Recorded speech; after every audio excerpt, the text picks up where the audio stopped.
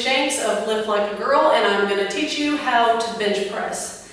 Now before we get into that actual how-to of the movement, I just want to stress that safety is important and you should take every precaution you can, especially if you train alone. If you bench press alone, you need to make sure you have a power rack like I'm using here. The purpose of this is so you can use safety bars. This way, just in case something happens, if you can't get the bar off your chest, the safety bars will catch it and you don't get injured. The other thing you want to do if you're bench pressing alone is don't put weight collars on the end of the bar to hold the plates in place. Again, that's just another safety precaution in case something happens. You can dump the plates off. You wouldn't be able to do that if they were held in place with the collar. So always take proper precautions. Accidents do happen. You want to make sure you're proactive and prevent those. Another good thing is to have a competent spotter if you do have one. If you work out at a gym, make sure you have somebody that knows what they're doing so you can stay safe and still have a really good training session. So safety first always, and you're going to see here where I have these safety bars placed. You want them just, about an inch or two lower than where the bar is when it's on your chest, because you don't want the bar running into that and hitting it when you're trying to bench press. That would just get in the way and be really annoying. So what I'm going to show you how to do is bench press, and I'm also going to show you how these safety bars work. So the first thing you want to do is get in position, and foot placement is an important thing, but it's pretty individual. Some people like to have their feet set to where their shins are in a perpendicular angle to the ground. I prefer to have my feet pulled back a little more. It's just more comfortable for me to have my heels back. So play around with this and see what's comfortable for you. Maybe you like your feet a little further forward, maybe you like them pulled back. I prefer them pulled back, but my feet are still planted on the floor completely. That's where I like to put them. The other important thing before I actually get down there, I'm going to instruct you to have your shoulder blades pulled back before you perform the movement. Now the purpose of that, of pulling your shoulder blades back and together, you're going to do that and you're going to keep them locked there the entire time. That just helps you have a more stable base to press from. So when I'm laying back and I say pull your shoulder blades together and back, that's what I mean. You're just actively pulling your shoulder blades together and you're going to keep them nice and tight and bunched up the entire time when you perform this movement. So getting into position, from here what you're going to do is intentionally arch your upper back. Well, actually your lower back, excuse me. And I don't know if you can see it, I'll pull my shirt up here, but I can easily put my hand underneath here. So you want just a nice little arch. We're not going for anything crazy and excessive. We're not powerlifting here. We just want a little bit of an arch. So you can intentionally think of driving your chest up to the ceiling a bit to get that nice arch.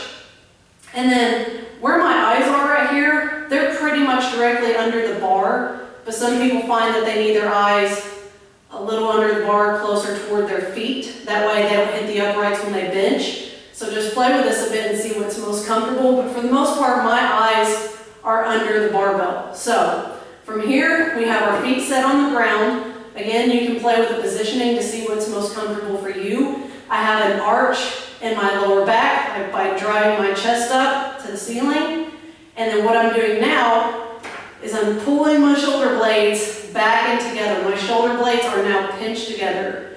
And that just gives you a nice stable base to press from. The next thing from here is setting your hand width. And I go just a couple inches wider than shoulder width apart because that's what's most comfortable for me. Kind of what we're shooting for here is to have your forearms perpendicular to the ground when we're performing the movement. So generally an inch or two wider than shoulder width is a good starting position. And then wrap your hands and your thumb around the bar. Always, always, always, this is another safety thing, have your thumb wrapped around the bar. That is an important safety cue. And then from here, when you're ready to bench press, push the bar up and then slowly bring it out to where the bar is directly over your shoulders. And notice the position of my wrists. They're somewhat bent back, but they're not hyperextended. Do not do this. Do not let your wrists fold back, okay? Keep them fairly neutral. They'll be bent back just a little bit. But once you're in this position, my shoulder blades are pulled together. My chest is up. I have an arch in my back. My feet are set. And then from here, what I'm going to do is lower the bar to my lower chest. So as I lower down, you'll notice that my elbows tuck in a little to my sides and then drive back up. So what we're going for here is to lower the bar to your lower chest, and your elbows are going to bend at about a 70-degree angle to your torso, and then you drive straight back up. So you'll start with the bar over your shoulders, but you lower it down to your lower chest and then drive back up. And then when you're done bench pressing, please don't complete a rep and then push it up and throw it into the rack. That's not safe. Perform your last rep and then guide that bar intentionally back into the rack. You want to do that because that bar is going over your face, and you want to make sure that it gets back there and secure before you try to get up. So what I was saying, when you start the movement, the bar is out and it's locked over your shoulders, but you lower the bar down to your lower chest, and so that naturally makes your arms kind of come down at an angle, because what some people do is they'll do this, lower the bar to their upper chest, and you have this 90-degree angle. You don't want that because it's really hard on your shoulders. So when you intentionally bring the bar down to your lower chest, your arms will come down at about a 70-ish degree angle to your body, and that's just much easier on your shoulders. So that's how you perform a barbell bench press. Oh, I forgot to show you the safety bars. So getting back into position, this is what the safety bars are for. Push the bar up, guide it out correctly. And this is a good reason, this is one reason to have an arch in your back. So if I'm down here and I can't get this bar off me, all I have to do is take that arch out of my back, and now the bar is resting on these safety bars, and I'm okay. So that's another good purpose of the arch. It's just a good way to protect yourself.